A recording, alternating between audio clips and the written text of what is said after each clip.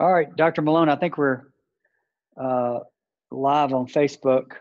This is frankly, it's my first time using this. My staff has used this before, but I have never used this Facebook Live uh, thing. And I guess I wanted to chat with you today, like we've been doing every day about this coronavirus stuff from the perspective of a medical doctor.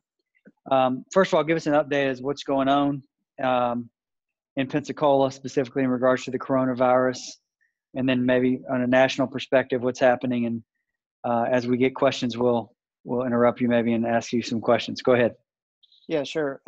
So locally, Escambia County just released their numbers, I guess, with the rest of the numbers, and have gone up to 17 in the county from 13 yesterday.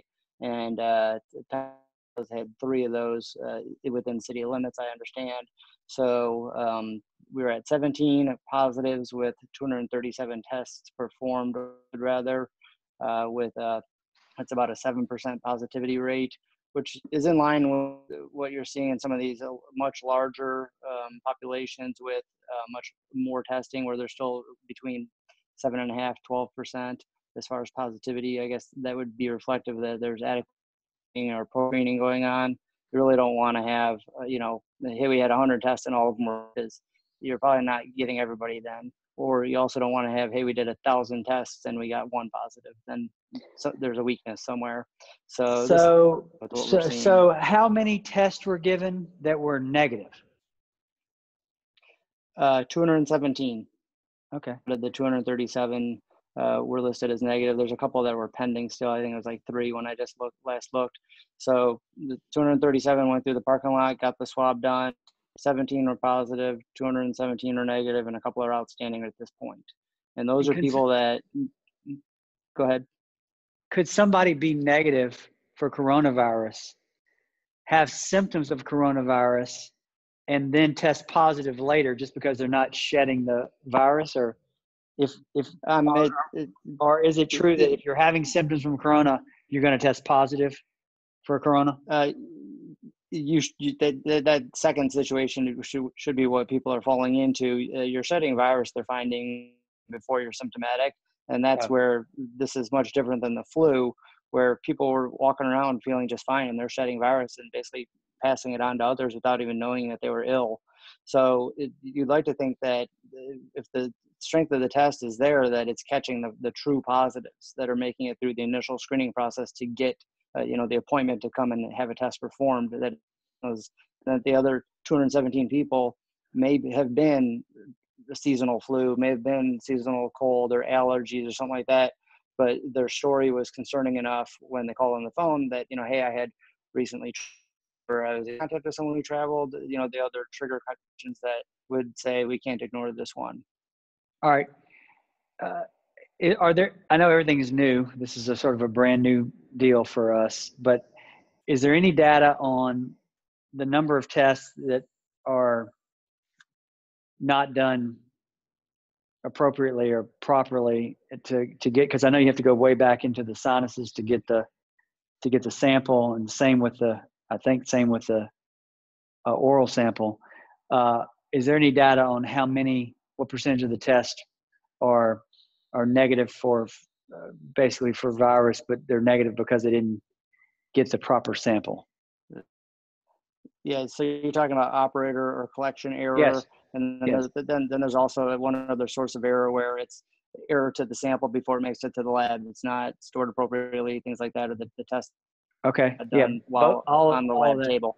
So so all those, I guess everything that I've read is that they're open to the idea that is happening. There's no measure on it at this point. I guess everything at this point is to try and catch the positives. So I think this is going to be something that in a post-mortem set, I guess, lack of a better, the statisticians will go back and look at this and say, where were the weaknesses and try to learn from that. But to answer your original question, I don't see anything like that right now that's being published. And I've looked high and low through all the stats sites. Okay. And then I read somewhere that does Baptist now have a testing facility on their campus, or? As far as I understand, they do. And one of the strengths or differences of that it was going to include testing for influenza A, influenza B, as well as some of the other causes, so that you don't just come up and get the swab done and say, now I got to go home and wonder if I have coronavirus. You may go home and say, I have influenza A. It gives you a diagnosis instead of having to wait for the 3 to 5 days, whatever the turnaround happens to be at that moment. So they are offering or adding that to their arsenal of testing. All right. So did the Sacred Heart test have a screen for the other viruses? I don't. Or? Based on everything I've heard, I do that there was no. So okay. I think with the Baptist rollout, Baptist is a little bit of it's being coordinated through the Baptist Medical Group, and I think it's at the towers over there by the hospital. So okay. I think adding that testing to it is certainly something that is worth, if anything, some peace of mind, and also to let you know, like, yeah, you have flu A, you're still sick, and you could still get the virus, but that's not the reason right now. So it lets you know what your touch points can be in life as far as family or other loved ones. Right. So have the percentages changed as far as the numbers on who gets admitted to the hospital with the coronavirus? That it's, everybody's heard the 80-20, 20% of the cases, 80% of the people that end up in bad shape are over a certain age, and 20% of the cases, what is the 80-20 split? I can't even remember what it was, but it seems like it favored the younger folks versus the older folks as far as the split. So the 80 is what they're calling the mild cases of this, and these include people who may not even know that they were ill, just blowing up the allergies, never gotten tested, and now they're back to feeling normal. So that 20%, the 20% are people that feel sick enough to seek treatment, whether it's just an ER visit to, be triaged, so to speak, to make sure that they're tolerating it well, chest X-ray, lab work, make sure you're not dehydrated, and then go home and weather the rest of the storm. But in that 20%, a quarter of that, which would be 5% of the total of those who are positive, are requiring admission as well as ICU type. And ICU doesn't always include ventilator, but that's where if you required a ventilator, you would be in the ICU for that. All right. To answer your original question, I haven't seen anything that shows that there's been a big change in those numbers. A lot of those numbers came from the Italian models, the Chinese models, and the Iranian model. I guess we have the benefit of time on our end to anticipate what we're going to see, but in the end, the American models or the Florida models may be different. Is it wrong for us to predict what's going to happen here by looking at countries like Italy and Spain, who sort of didn't have a full-blown kind of shelter in place, for the whole nation?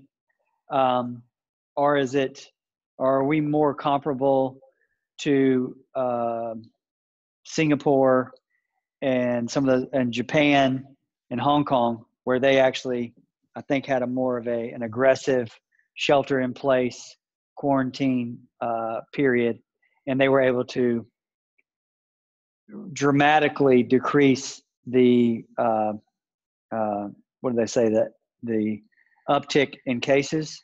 And when you look at the graphs, just the cases, I know we're not talking about rates, but the cases, when you look at the cases, number of cases that they have in those countries, especially in Japan, when I think, I've never been to Japan, but just from what I know about Japan, it's not exactly a sprawling place. I mean, people are as compacted as they are in New York City, for instance. I would think in Tokyo, right? But if you look at the way their cases came in and how they leveled off, and my understanding is they did it with the social procedures that the federal government and the local governments have been trying to get us to obey, in which we're all trying to obey to some extent. Are we more like Italy, or are we more like Hong Kong, or are we somewhere in between? I think right now we're in between. I think you want to be like the Hong Kongs, you want to be like the South Koreas, Right. Where I think that culture is a whole lot easier to shut everything down. It's like, oh, they told us we need to stay inside, so we're going to stay inside. Here, it's, I can't believe they want us to stay inside until, it's something really rattling happens. So I don't think we compare to the Italian model. I would love to compare to the South Korean models to see those numbers flattened off real quick, and that was with some pretty strict control, which I think population with. And they also had widespread testing, which we have now, and we continue to uptake there. So if you're asking me which one we want to go, I want to go on the South Korean model, where that line evened I up was real more quick. curious. Well, it seems like to me that if once we determine which country we're more akin to, we could look at and see what happened to them in the second, third week, fourth week, fifth week, sixth week, and we can sort of extrapolate from that what's going to happen here.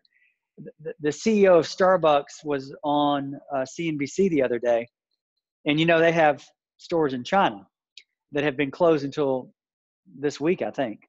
And he and his executive board or board of directors or whoever were meeting this weekend, and they were trying to figure out whether we were more like China or Singapore or Italy. And they concluded as a corporation that our country was more like China,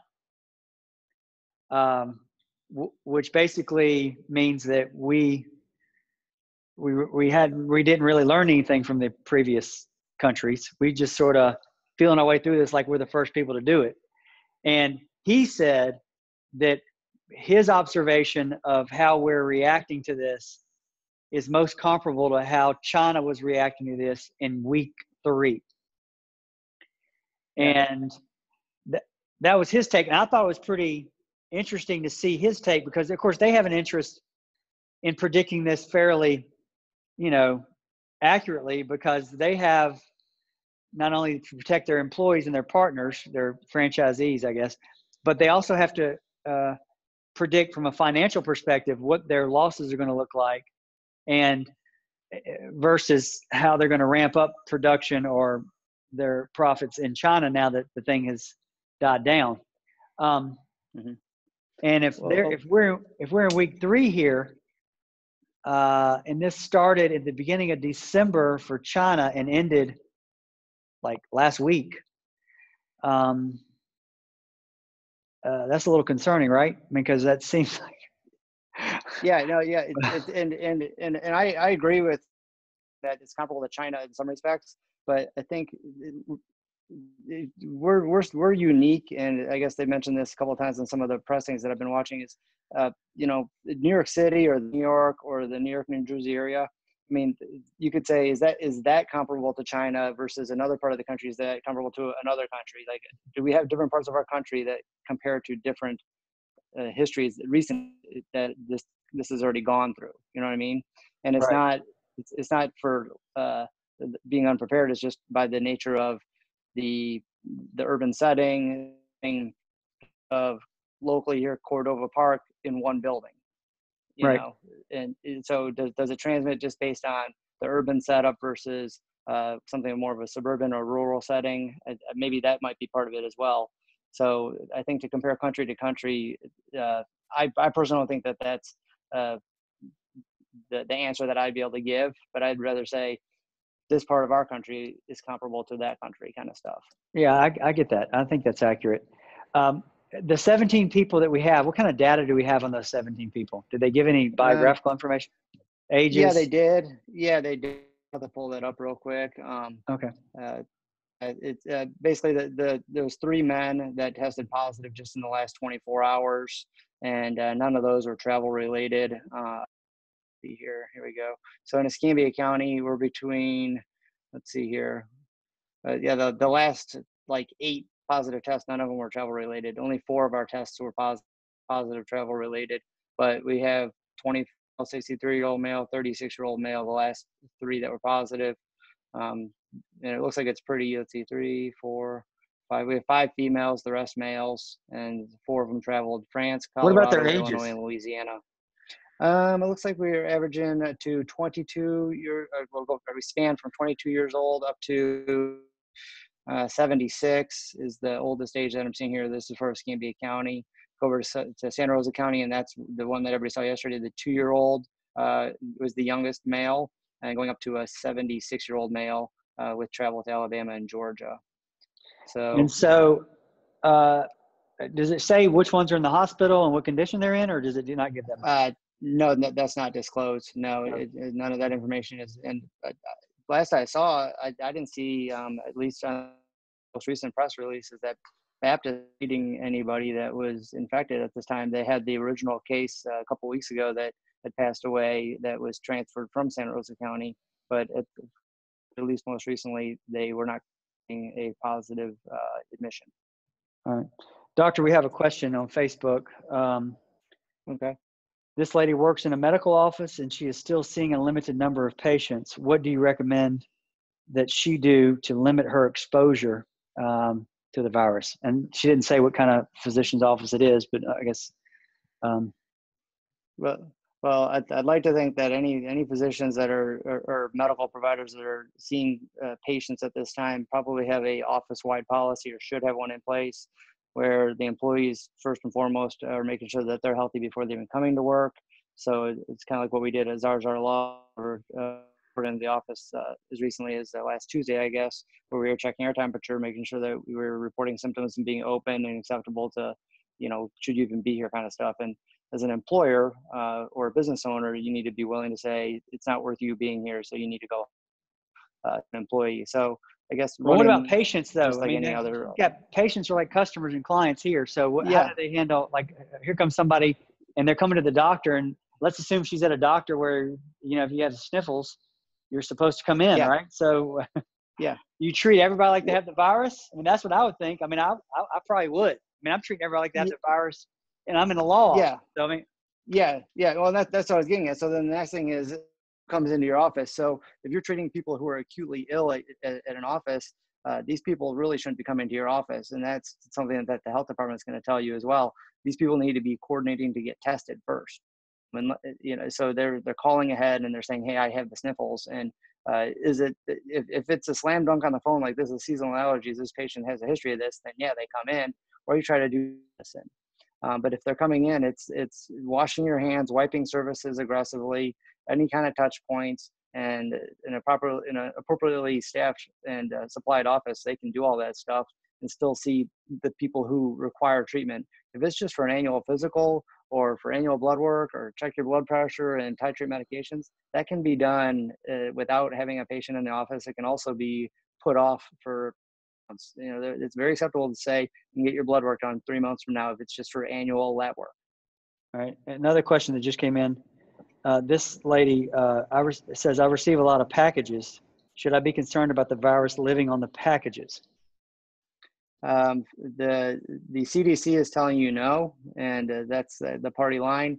If it's been shipped, I think people are worried about, is it coming from either China or an endemic, or is it coming from a facility that, like an Amazon shipping center or an Amazon shipping center where one employee tested positive. Cardboard, we learned that last week when we did a video. And I think that just exercising caution, depending on what the package varies, but I don't think that there's any reported cases that was the vector that someone was. The other thing I was thinking about is who touches more packages than anybody. Like, I would think the UPS people, the FedEx people, the postal service folks. I mean, they're touching packages all day long, every day. And if it was on the packages, wouldn't they be getting sick at an alarming rate? Like, they'd be going to the hospital a lot, right? And I think the correlation would have been made already. Oh, we got every UPS person is now out of work because they're in the hospital with coronavirus, or every postal service person is in the hospital. So I think what you're saying is accurate, and I think it bears out in this. I was thinking about it today when the postman came in, and he's not even wearing gloves, and I'm thinking, if he was this much concerned about that, like if somebody on his staff or at the post office had sent a memo around, look, Johnny at the Milton office has got coronavirus, you think he got it from a package, or they sent a notice out to all the postmen and women, we've seen an uptick in coronavirus with the handling of packages. They would be acting a lot different. And well, wrong to and think logic that way? logic tells you that it wouldn't be the packages at that point. It'd be the doorknobs, everything they in making a delivery, the in and out of the car and the contact with other people, the handing people packages. You'd be worried about that than the actual package itself. But all the people inside, I guess, that are routing the packages and sorting the packages, those people would be getting sick potentially. Yeah. Oh yeah. There's another question on here. If someone needs to get a blood work, what could they do to protect themselves?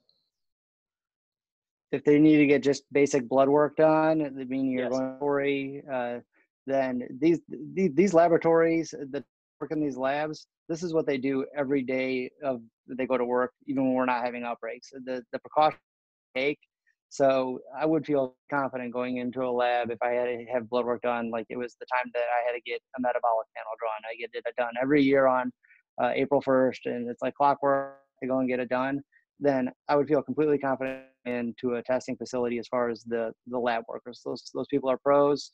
The universal precautions that they practice are spot on, and I wish that people would take just a fraction of what they do and apply it in their daily life, because that's a good model. Okay, so don't be too worried about getting something at giving blood. No, but again, just be who's with you, the other people that maybe they're there, then they're not well, so they should be screened. And I think the way I understand it is the people that are meant to go in and get blood work done, screened over the phone before they even come in. Like, yeah, you're here to get blood work, but let's make sure you're not sick. So they're asking you a little list of questions. Have you traveled recently? Anybody been sick? To try and limit you from even coming in and trying to delay that blood work if they can. Right. Okay. All right. Well, I think that's probably a good informative session for today. I appreciate your time. We're going to try to come back tomorrow with another session. If the schedule permits it here, we'll try to do another live session, but we'll have to see how things go. There's we were again had a skeleton crew at the office today. We actually had to meet with the family of somebody that was killed in a wreck earlier this week. So obviously I wanted to do that in person. If they wanted to do it in person, we were very careful about the meeting. We're going to do that. We're going to continue to do that throughout this. If we need to meet with somebody and they feel more comfortable meeting via Zoom or Facebook, I did that today too. We're happy to do that, but some cases are so serious and important that it's important that we see each other in person, no matter what the issue is. We can be careful around each other and be smart and not get each other sick. So thank you, Dr. Malone. We may have other questions after hours. We can answer those online on the Facebook page or at zarzaurlaw.com. You can email us at info@zarzaurlaw.com. Of course, you can always call us at 855-HIRE-JOE. Y'all stay healthy, and we'll see you tomorrow. Bye-bye.